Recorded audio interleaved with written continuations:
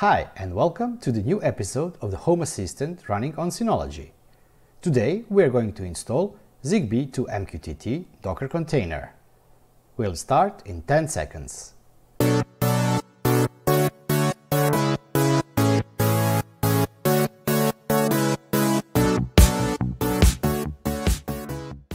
Before we go into today's episode, I have a brief announcement.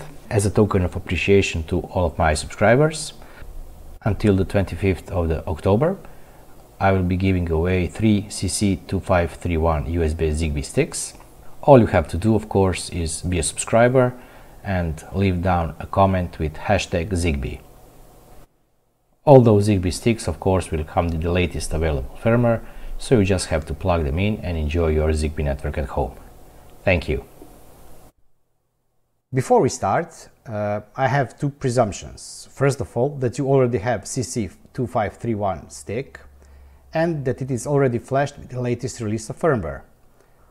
For the instructions on how to flash the USB stick, you can check down the link in the description. Don't forget to insert the USB stick into the USB port. Let's start. First of all, we have to open up PuTTY and connect to Synology via terminal. So I'll just double click here. Okay, we have to type in the password.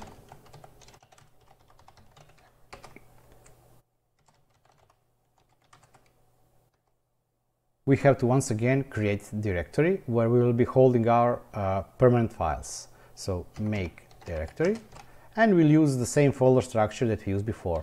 Volume 1, Docker. We will just add here the name of the new directory. It will be called Zigbee2MQTT. And that's it.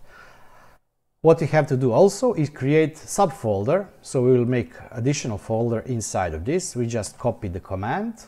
You can use the up arrow to do that and type in the name of the folder. It will be data. And this is it. And we will now list all the devices we have attached to our Synology.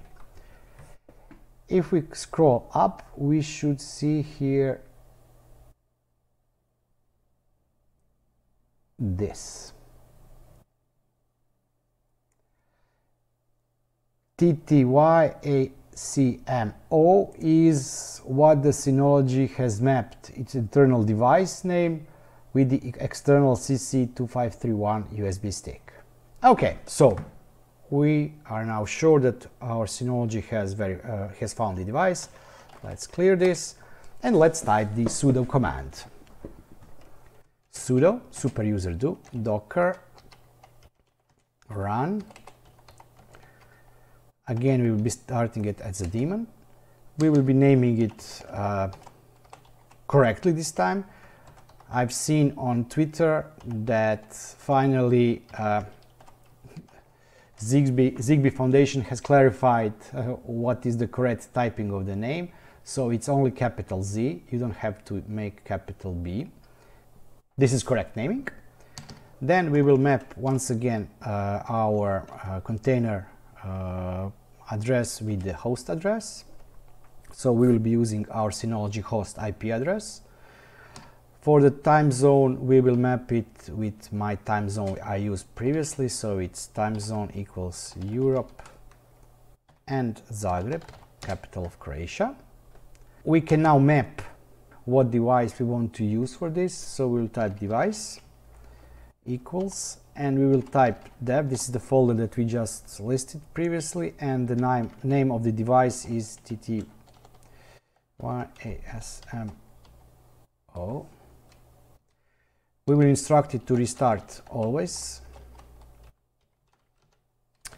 And now we will map the folder we created previously. So it's volume 1 Docker Zigbee2MQTT data with the app data folder inside the Docker container. And the last part of the parameter for downloading and installing is, of course, to give the name of the container we want to, or image we want to download and install. So it's koenkk koenkk Zigbee2MQTT.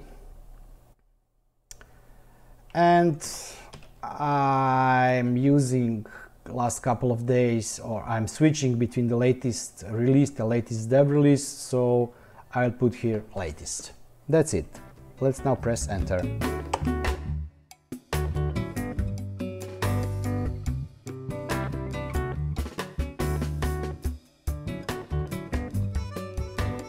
And it's installed. Let's go back to the Synology. We'll type exit here. Let's open a file station and Zigbee2MQTT folder. Data, and we already have some variables and files created by the system. Let us change screen to container. Okay, let's check this. We have 7 images active and 7 containers. And MQTT is up and running. We will now stop it. We'll select this, press stop, and the container has been stopped. Let's go back to the Synology. Let's check the configuration file it created. So it does create some defaults, but we nevertheless have to add bits and parts of it. First of all, it defaults to Home Assistant false. We want to put this to true. For now, we will leave permit join. This allows us to add Zigbee devices, but please, when you finish adding your Zigbee devices, change this to false. If there is a request, I will post a video and configuration on how to enable and disable joining of new Zigbee devices from inside Home Assistant with a timer. So for example, default value I think, and what I'm using is 2 minutes. It allows you to pair a device inside 2 minutes, and after 2 minutes it expires and changes this variable to false. After that, we have to verify our Zigbee topic, MQTT topic and server.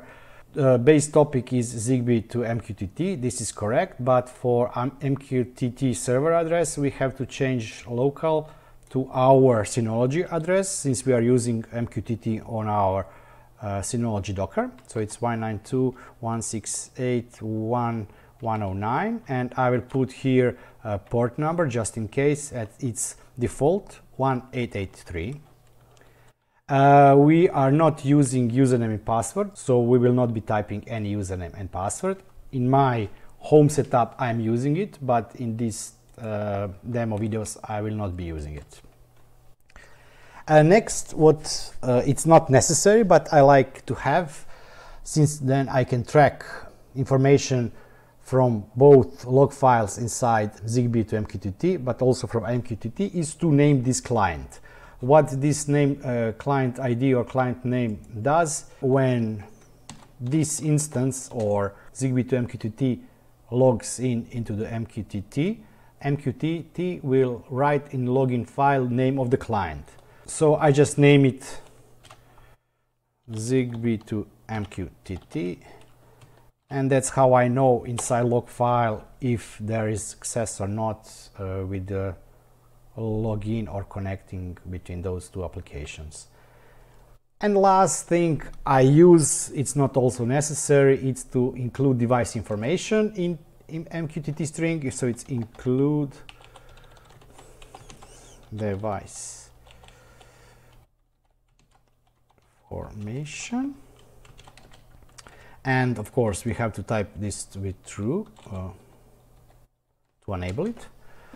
This can be a clutter inside your log files, but I like to see it because then I have, on every place I have device reporting change of status, I also have full device information. Maybe I'm wrong on why it's used, but I use it for that.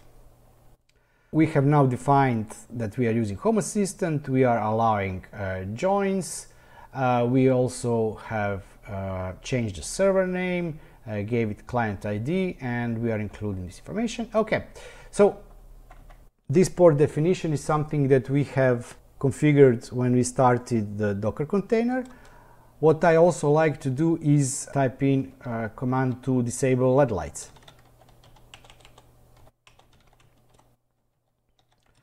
If you still haven't used CC2531, you don't know how strong those LED lights on the USB stick are. They are red and green, or mostly green if everything is okay. They can really glow sometimes too much.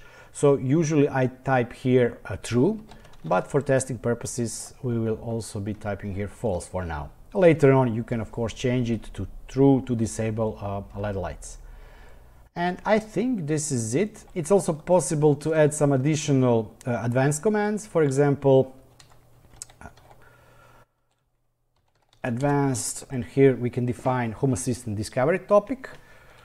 This is also used for MQTT, Home Assistant discovery topic.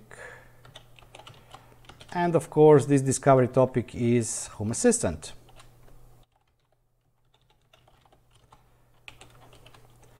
But as I said, this is not necessary. We are done with configuration of Zigbee2MQTT. We will now save this. And we can now go back inside the portainer to restart it. We will select it and start. Okay. Running for a few seconds. Let's check statistics for the CPU and memory, since we cannot see statistics for the network. It's only using about 45-46 megabytes of RAM, and it's idling CPU at 0%. Next thing we will do is, of course, we will add device. I will be adding for this test two devices. Xiaomi devices. One is a temperature humidity sensor and the other one is a button. I will post a link to the mail day video where I open them, but this video will be available later in a couple of weeks, since I have a backlog of mail day videos. Let us now try and pair this Xiaomi switch. I have to use needle for this and insert in the hole and hold it for 6-7 seconds. 1, 2, 3, 4, 5, 6, 7. It's now trying to pair, and according to the three fast blinking lights, it should be paired. Okay, let's go into the logs.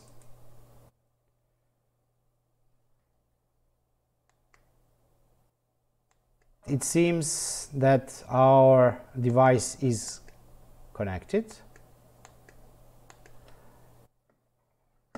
And let's pair the humidity and temperature sensor. 1, 2, 3, 4, 5, 6, 7, 8. And it also says that it is paired. So how can we be sure that device is paired or not? There are two ways you can check for the devices. One of them is to go back to the Synology, and the other one is through Home Assistant. For this we will now go to the Synology. Let's refresh this folder. And let's open this file. So, as you can see, the format of the file changed because all the comments have been removed, and we now have two devices here. If we add more than one device and we want to know what device is what, we can go to JSON file, and in JSON file we can see that there are two different devices. One is measuring temperature and humidity, so this is our temperature and humidity sensor. And this is the device ID, and this will match this device, and the other one is giving just link quality. This is the Xiaomi switch, and this is the second device. So for us to be able to find them, we can just type in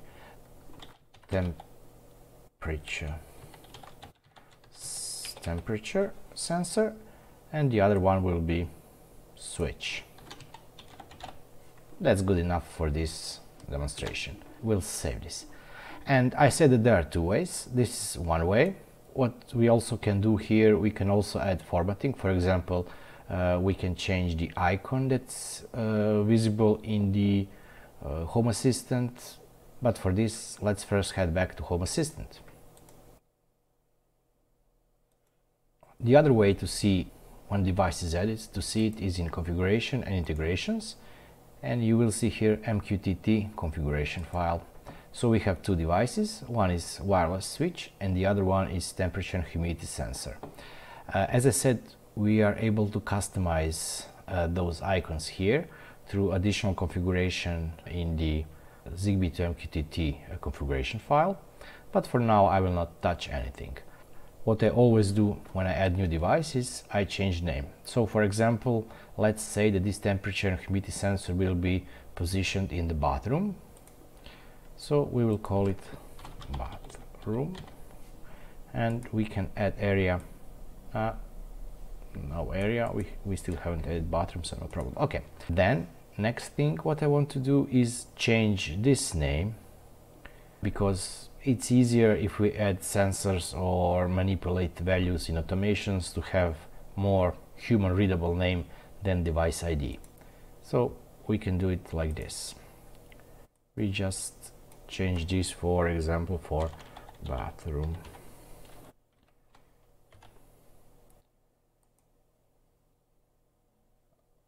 And also say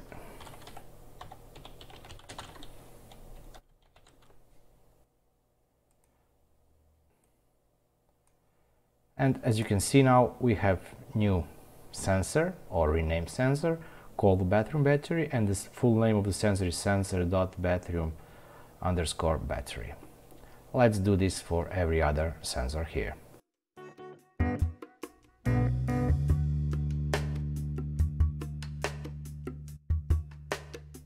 Now we have one sensor completely renamed. Let's do it for the other.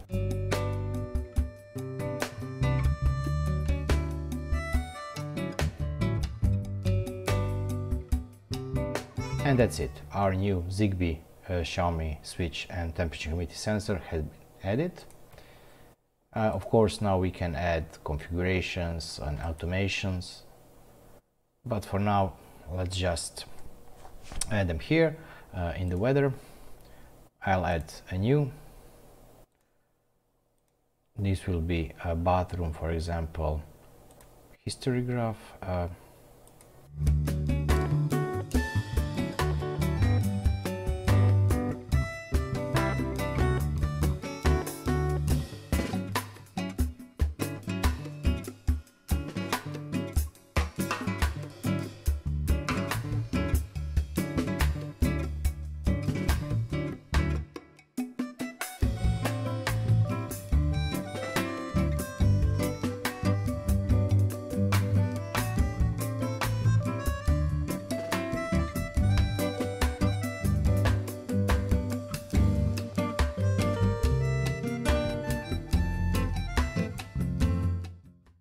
And we now have two values for the bathroom temperature and bathroom humidity.